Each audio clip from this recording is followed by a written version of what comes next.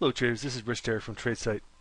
This is the market preview for Wednesday, March 20th, 2013. This past session we had a bit of distribution after a little attempt to go higher and recoup a gap down. We wound up settling about 5 handles lower on the New York side and about 7.5 handles lower on the NASDAQ side. The Dow was green on the day, but still, all in all, it was still a definite distribution day. You can see that by the advanced declines here. Advanced declines were negative by a few hundred on both sides. The VIX was higher on the day, up about $1, and the put-call ratio also moved up a little bit more. So definitely more of a risk-off day, and people were definitely dropping their bids with a little bit more strength in the dollar index on the day. Right now, the dollar index was up about 1/3%, give or take. So let's move on to the charts and take a look at what's going on. Right, here's a look at the ES futures. We still have this seeker exhaustion in place.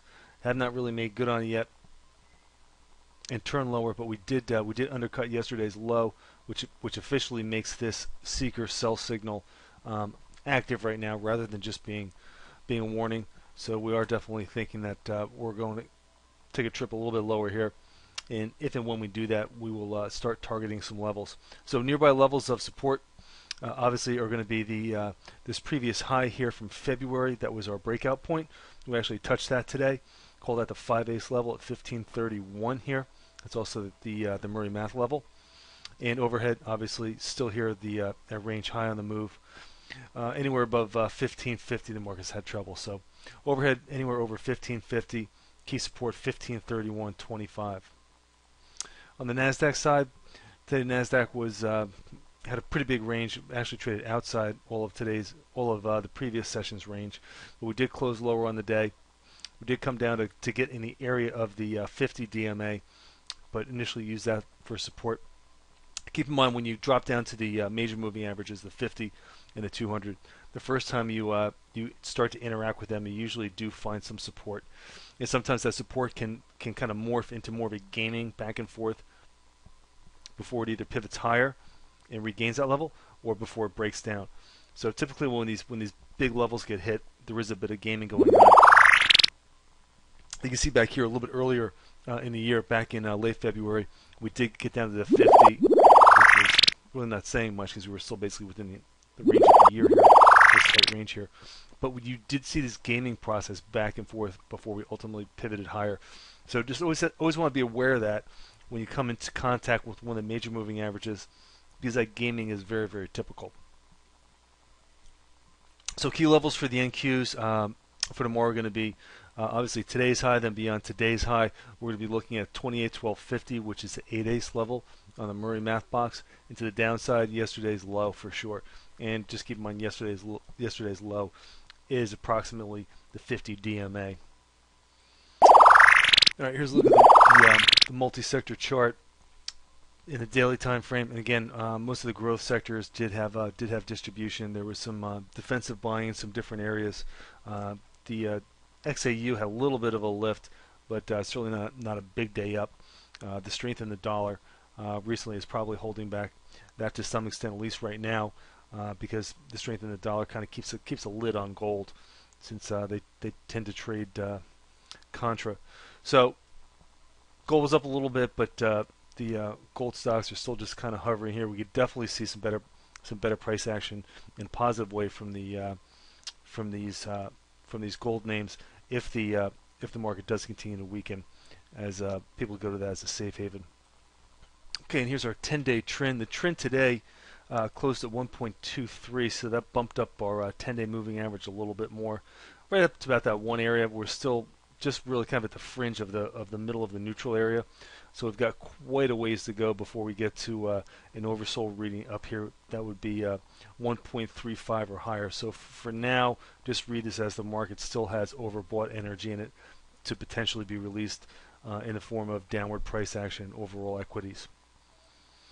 Okay, here's a look at our cumulative advanced decline lines. Again, we were negative on both sides today in the cumulative advanced declines because we were negative overall intraday on the day. We are starting to turn down here a little bit, but we we don't yet have a real break-in trend. It's not really one of those leading rollovers, but we do have negative price action. We have to see, stay on top of this to see if this starts to accelerate to the downside. All right, here's a look at the S&P TLT cross.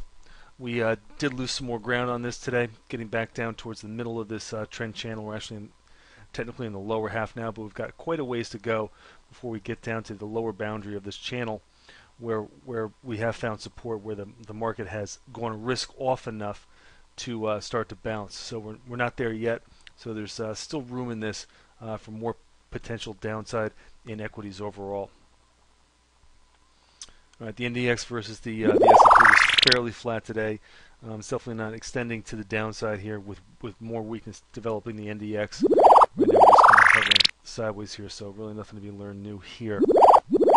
Okay, we had negative action today in both the oil services index and also the oil futures themselves. I'm just going to put a trend line on here because we're at risk here of breaking this low right now that I'm highlighting. We're kind of down in this area of this low. If we do break this to the downside, that's gonna be a C wave kicking into effect. Here's your top right now. This is the A wave down. This is the B wave bounce that retests the high. Came up short. A lot of times they come all the way up. This one it came up short. Right now we're coming back down to the swing low of this first A wave down. If we break this to the downside, we're actually going to be in a C wave. That's definitely something that you want to be on top of as far as looking for short opportunities in the oil sector. A lot of these have had a lot of weakness recently, and if this continues, there's going to be some real nice short setups breaking down into clean levels that haven't been traded in a while. So keep an eye out for the OSX here holding this previous low. It's going to be really important. If this does break down, you can already see that that crude futures are starting to leak, and the crude futures are below the point where we were on their A wave down. All right, real quickly, the SOX was weaker than the NDX overall. We lost a little more ground in our SOX NDX cross. So we now have kind of this expanding pattern setting up. If you take a look at where the cursor is now, expanding to the upside here, and now we're starting to expand to the downside here. These expanding patterns that range higher are usually reversal patterns. Obviously, we're already below this key level here from the weekly chart that we looked at yesterday, and this is definitely negative overall for the NQs. Okay, now here are the individual sectors. You can see that there was basically strength in the more defensive names. We had strength in the pharmaceuticals. They're at the top of the list here with positive performance, utilities, and the consumer durables. Those are all kind of defensive plays. The higher beta stuff was definitely weak on the day. Energy stocks were weak. The oil and gas index was lower. The OSX was the last performer, and then a lot of the other names are just kind of stuck in the middle here. For the OSX, just keep in mind here that while this is trying to break down, we are definitely starting to get a little bit further along in some of these counts. So if we, like we talked about, if we do pop up and make one more high, we're actually going to have a 13 exhaustion. We're 12 days up here in the Comer exhaustion, and as far as the that was the Seeker exhaustion over here in the Comer, we're 11 days up. So there's a lot of things that are close to exhaustion. If we do start to bounce and turn back up here, we're 11 days up in the BTK index, and we're 10 days up right now in the defense index. So there's a lot of things here that even if we do bounce and turn back up here, are going to be running into some key resistance. So let's take a look at some of the major individual charts. Okay, here's a look at the XAU. The XAU was kind of in the middle of the performance today. It was essentially flat on the day. Pretty much an inside day. They did try a little bit higher at one point today, but ultimately wound up kind of pancaking down at the end of the day. So we're still essentially trapped in this same range here. Just kind of pivoting back and forth across this 10 EMA. So really no real signs of life yet, but there's certainly a ton of potential there if they do decide they want to come back and start picking these up. Under the BKX today dropped down, used the 10 EMA for support, essentially inside of the previous day. So when we break out of today's range, or yesterday's range, Tuesday's range that is, then we could get a little bit of a better move. Keep in mind this 8 days level at 56.25 is going to be very important to the market if we do start to head down. And then also this this level right here, which is about 55 3/4, which was the swing high from February, which led to this breakout up here. So this is also going to be the next level to watch on the downside if we get there. Obviously, range high here on the chart is going to be the upside target 57.50. And the SOX was kind of in the middle of the group, down about 0.4%. Definitely moving lower on the day. You can see that this 13 exhaustion has now qualified itself. We closed below the 10 EMA, and now we have traded one tick below that closing candle below the 10 EMA. So we're now officially in a short-term negative trend for the SOX. I've got support right here. That's kind of double barrel. We've got the rising 50 and also the static trend line here from this 9-bar count. So we've got key support right here in the SOX at 419, about 85. So if that gets lost, that's going to open the door to the this swing low right here at 413.30. BTK traded inside. So when this pattern resolves itself, we're going to be looking for either retraded the high here at plus 1 ace, 1812.50, or to the downside here, the next level is going to be the 1750 at 8 ace.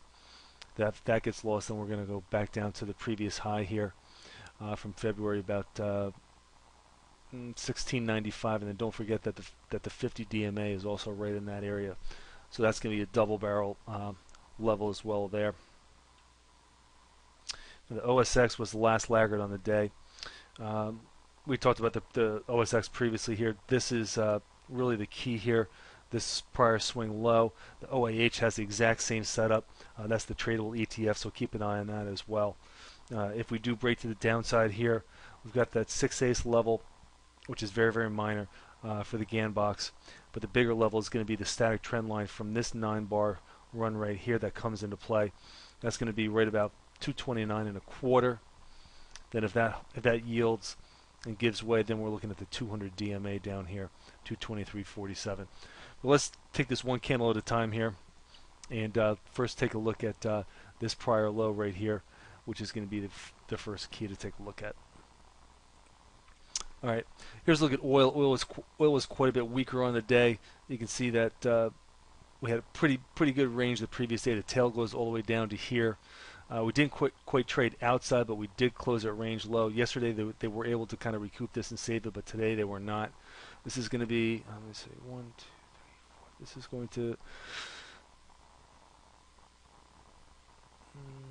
this is going to kill that count. So this is not going to be 9 days up. This is going to erase this this 9 bars that was in the works here, because this is not going to qualify closing higher than the close 4 bars ago. So this count's going to be erased. The next level to watch is going to be 2 ace, which is also the 200 DMA. The 200s on our charts are the green line.